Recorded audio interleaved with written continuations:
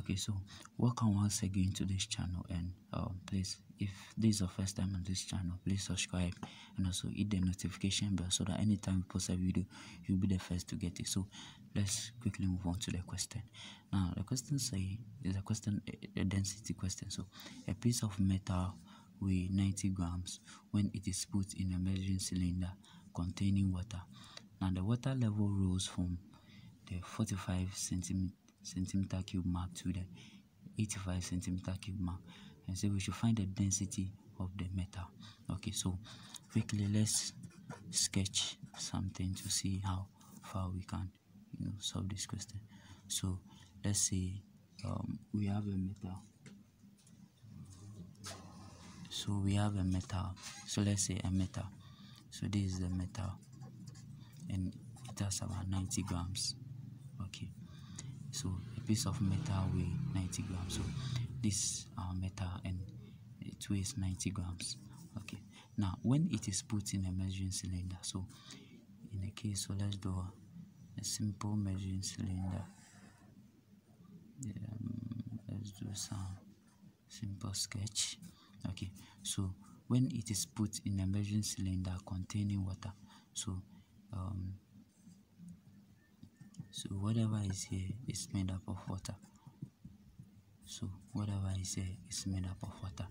Alright, now it said the water level rose from the 45 centimeter mark. So the water level rose from the 45 centimeter mark. So which means that from the 45 centimeter mark, so let's take our initial.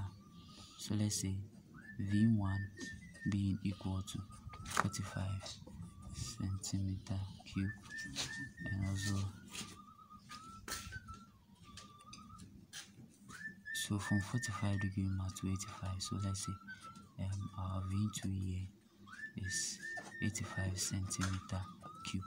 So we have our initial level of water. We have our initial level. So initial volume of water V1 to 45 centimeter cube, and our final level of water as V2 being 85 centimeter cube. Okay, now we have so now the volume of the metal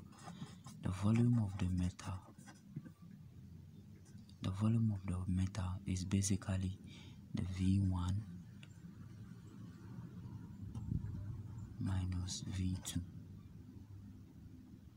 So it's basically subtracting V2 from V1, subtracting the initial from the final. So V1 minus V2. So we have 85 here, 85 centimeter cube minus that of the 45 centimeter cube being equal to 40 centimeter cube. So now we know the volume of the metal. Now we have the mass of the metal M. So the mass of the metal M being equal to 90 grams. So we have the mass of the metal as 90 grams. Mass of the metal as 90 grams. So basically now we know density